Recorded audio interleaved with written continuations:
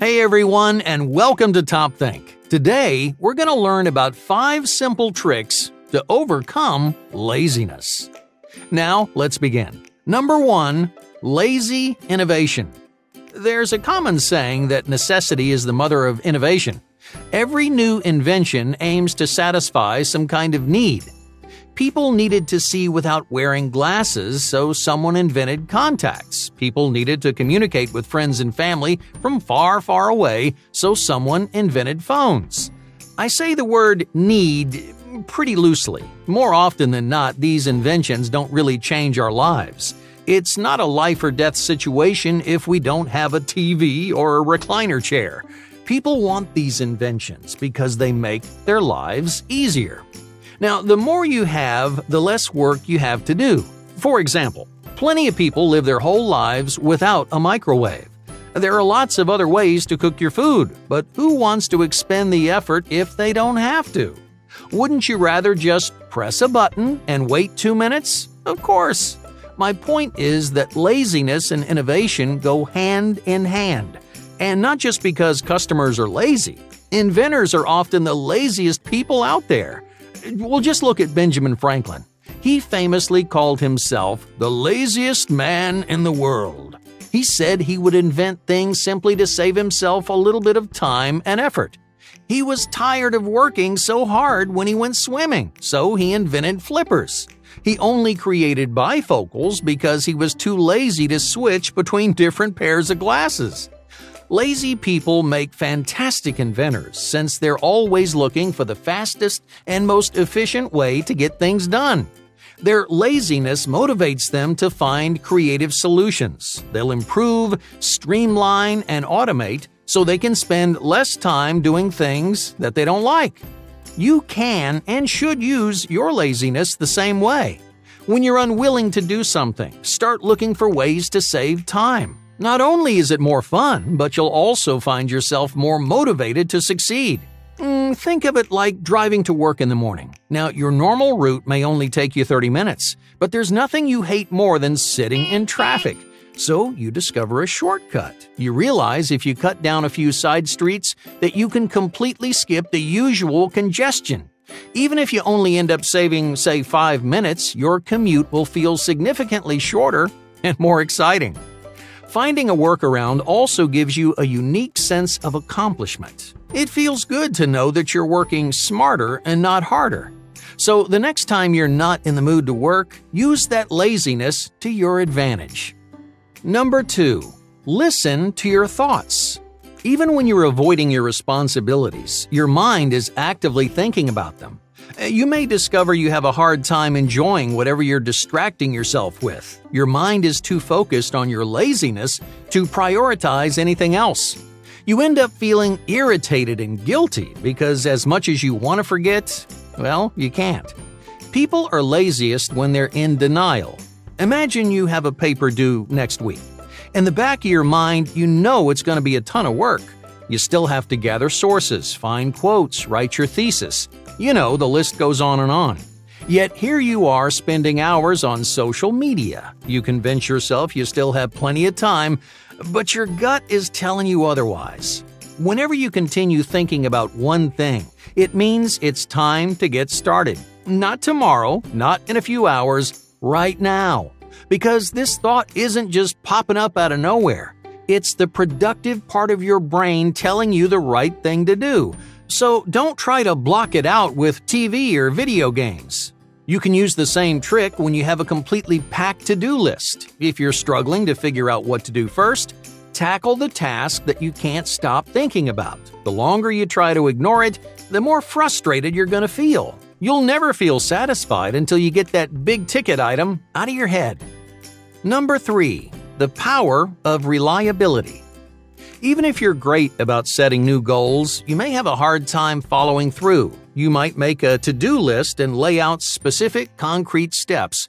But what stops you from bailing at the last minute? Let's say you want to start working out. You research exercises, you buy gym clothes, and you even get a gym membership, yet you never actually show up. You end up watching TV or playing video games because, well, you can. If you decide to skip the gym for the 10th time, you're not affecting anyone but yourself. There's no one there to hold you accountable.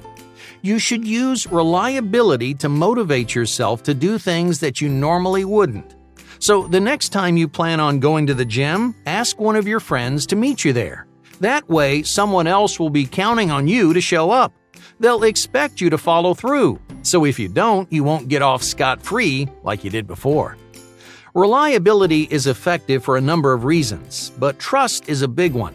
You show up because you don't want to blow off your friend. You invited them to the gym, so you can't just bail because you're feeling lazy. Sitting around watching Netflix is a pretty terrible reason to damage a friendship. Reliability also motivates you because you want your friend to think highly of you. You want them to see you as someone who takes their goals seriously. So when you're on your own, it's easier to fail because no one has to know about it. Your friends and family won't have a different opinion of you if you don't go, but now your friend will see firsthand whether you're following through or not. So you show up to make sure you leave a good impression. For the same reason, you're more likely to actually try while you're there. You can't just leave after 5 minutes or sit on your phone the whole time. Sitting there watching your friend do what they're supposed to do will motivate you to follow suit. Finally, reliability can make things more fun. It gives you someone to talk to, which relieves anxiety and stress. Your friend might also be more experienced, so they can help you get the most out of whatever you're doing. If you're struggling to find motivation on your own, hey, there's no shame in calling for backup. The simple fact that someone else is involved will jumpstart your work ethic. Number 4. Undermine your fears. Sometimes our laziness isn't really laziness. You might procrastinate or avoid doing something because, well, you're worried about what'll happen when you try. You might have set your expectations way too high. You might feel an overwhelming amount of pressure to succeed. This can make even the smallest chores feel like huge responsibilities. You end up running away because you can't fail at something that you never actually do. Now, to avoid this kind of laziness, check your expectations at the door. In other words, when you start a project, you only have one job, and that's to start. Don't be afraid of making something terrible. Just begin working on the first thing that pops into your mind. This gets you past that initial roadblock. Every project is way less intimidating when you're already halfway done. This is the same reason that teachers encourage their students to write rough drafts.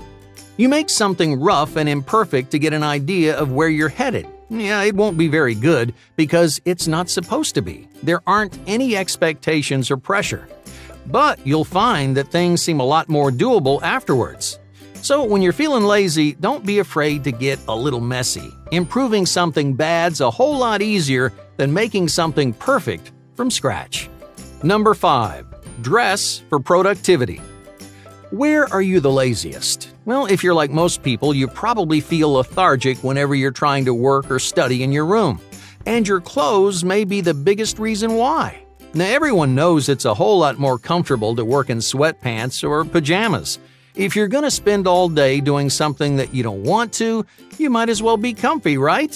The truth is, your clothes can directly affect your habits.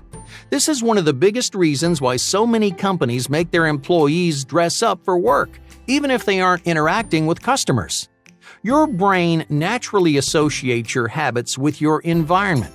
Think about studying in your room versus studying in the library. The latter is way more efficient because your brain doesn't see your room as a workspace.